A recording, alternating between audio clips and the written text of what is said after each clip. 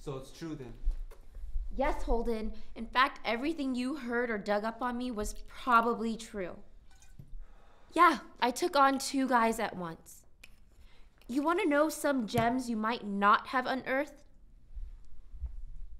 I took a 26-year-old guy to my senior prom and left halfway through to have sex with him and Gwen Turner at the back of the limo.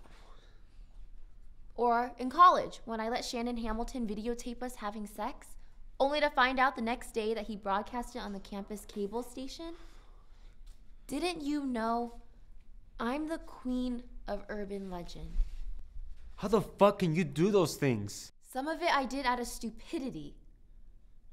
Some of it I did out of what I thought was love. But good or bad, they were my choices, and I'm not apologizing for them now. Not to you or anyone. And how dare you lay a guilt trip on me, you judgmental prick? How am I supposed to feel about this? How are you supposed to feel about it? The only thing that really matters is how you feel about me.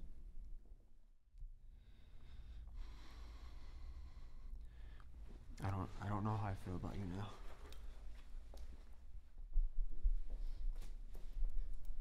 Because I had some sex? Some sex? Yes, Holden, that's all it was. Some sex. Most of it stupid high school sex. Like you never had sex in high school.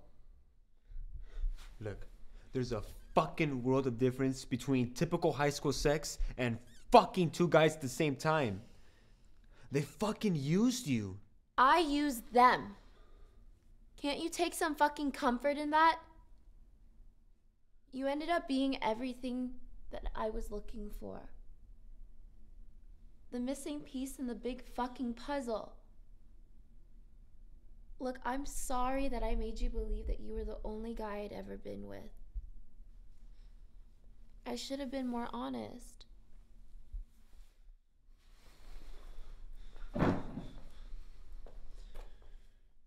Do you mean that you have 0 problem with me sleeping with half the women in New York City?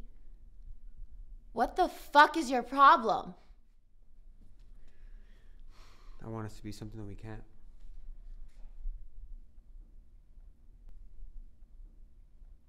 And what's that?